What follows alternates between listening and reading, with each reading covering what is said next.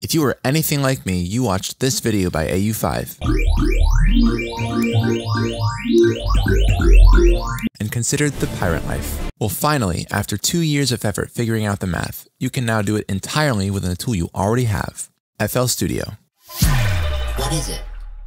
Purifier is a free Python audio script which can run entirely within Edison, Fruity Convolver, or even SliceX. It captures the tonal content of a sample selection and turns it into a purely tonal impulse, removing all time information. It allows you to convert any sample, be it a pad, chord stack, full song, anything you want, into perfect, clean, color-based impulse responses in seconds, all within software you already have, if you use FL Studio. How do I use it? Drag any sample into Fruity Convolver and select the portion you want to convert. Load this file into this folder and press this button to run it. Select the size of your output sample. Smaller values create sharper impulses, while larger values give a more precise tonality to the output. Hit run and watch our child work its magic. How does it work?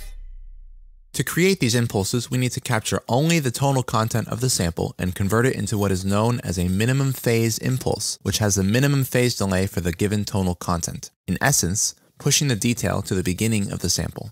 We start by scanning the full sample and capturing the maximum peaks across the full selection in the frequency domain. The spectrum is then converted into what is known as the cepstrum. This is done by taking the logarithm of the magnitudes and calculating the frequency content of that, bringing us into the quiefrency domain. I know, it's dumb. The right half of this cepstrum is then flipped on top of the left, and this new cepstrum brought back into the frequency domain. This gives us what is known as the analytic signal, which consists of the complex values tracing the one-dimensional audio in a new two-dimensional space. Conveniently, the imaginary part of this signal also traces the phase that each frequency needs to be to construct a minimum phase impulse. With the amplitudes we collected earlier and our newfound phases, we transform back into the time domain, giving us our impulse. Why does it work? I don't know. How can I get it? You can download the script for absolutely free from the link in the description. Once it's downloaded, place it in this folder in the image line program files. Now that it's added to this folder, you can open a new Fruity Convolver to find the script and you're ready to go. Here are some more ways you can use this script to colorize your sounds.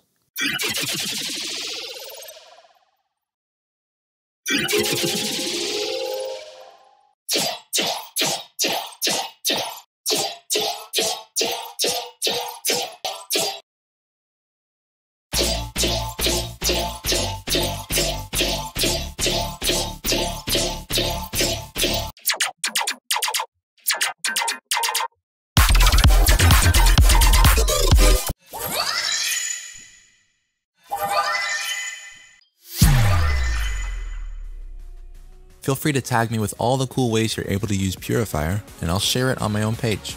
Have fun using this tool because there's a lot more where it came from.